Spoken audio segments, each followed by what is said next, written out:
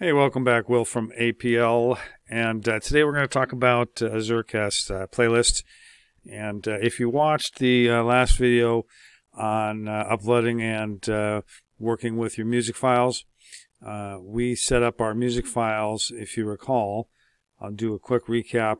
All of our music files on our last playlist were set to default on your playlist. Okay. And what we're going to do is talk a little bit about playlists, what they are, and what they do. And in short, your playlists tell Azuracast how to play your music. Okay. And when you first install or upload your music, there's automatically a default playlist. Okay. And that basically plays your songs on your auto DJ setting, plays them all 24/7. And when we uploaded our songs, you can see here we uploaded and have 65 songs, about 4.2 hours worth of music, and it's playing in a general rotation. And I'll go in and show you real quick in the general settings. This is your default playlist, okay, a general rotation, and we're going to set up a couple of new ones so that you guys have an idea of how and what they do. Okay, so we'll set up a secondary playlist. Okay, say we have a couple of different types of music. Right now we have three folders in our music folders, just new folder 1, 2, 3, and we'll have, let's say we have different types of music in each folder, and we'll make a new playlist, and we'll call this, just for conversation, let's call this, we'll maybe call this Slow Tunes, all right? And we're going to, again, keep it in general rotation, okay? And the weight, we'll keep it, again, at the default of 3. Your source is a song-based playlist. Shuffle. It's just going to shuffle the music up, and the description here is a full playlist is shuffled, then it goes through and shuffles them all again.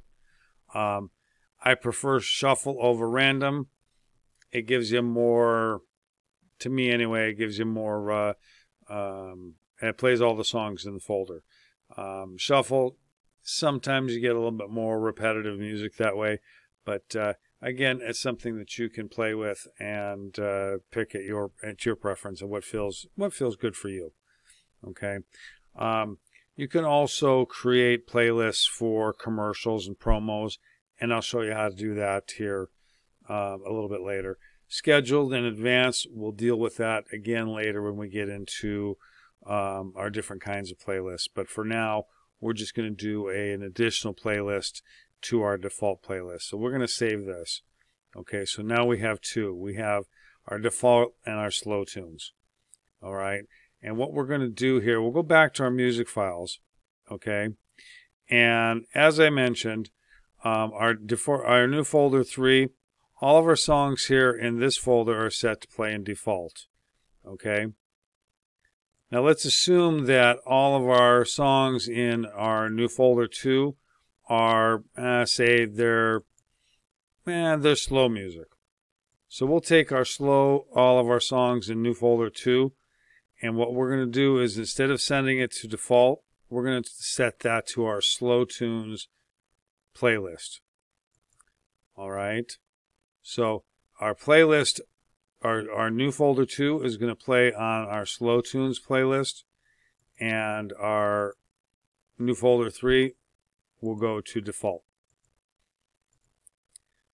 which means all of them are going to play. If we go back to our playlist, all of them are going to play all the time. All right. And you can see you've got 7.5 hours worth of music here. All right. But what happens is and they're going to play equally. Now that's where we get into your weights. All right. If your default playlist is where most of your music is, and that's where you want most of your music to play, you can go into your edit, and on your weight, you want to give your default playlist, you want to give it a little bit higher, okay, and you can save it. All right, so you give your default playlist a little heavier weight, and your slow tunes a lower weight of a 3, which basically means the songs these 65 songs in that folder. We'll go back to music files for a second. Okay, the default playlist here. So these songs in new folder 3 are default, and these songs that are in this folder are slow tunes as far as your playlist, right? So you go back here to your playlist, okay, you can see that your slow tunes have a weight of 3 and your default has a playlist of 5, which means that as the auto DJ is playing the music, it's going to pick from this folder a little bit more frequently than these. So these songs are going to get played a little more frequently than these songs. So as it mixes up the music, these songs will play a little more frequently than these songs. And again, to your taste or to your liking, you want your station to play according to how you want it to feel. So again, over time, you may like it a little bit mixed a little bit more or a little bit less. You can adjust those weight ratings accordingly. You can take that 3 down to a 2 or a 1, or take that 5 up to a 7, 8, 9, 10 to give this playlist a little more weight than the other one. Okay? Now, likewise, let's say you want to play a promo or a commercial. Okay? You would make a new playlist, and let's call this promo. Okay?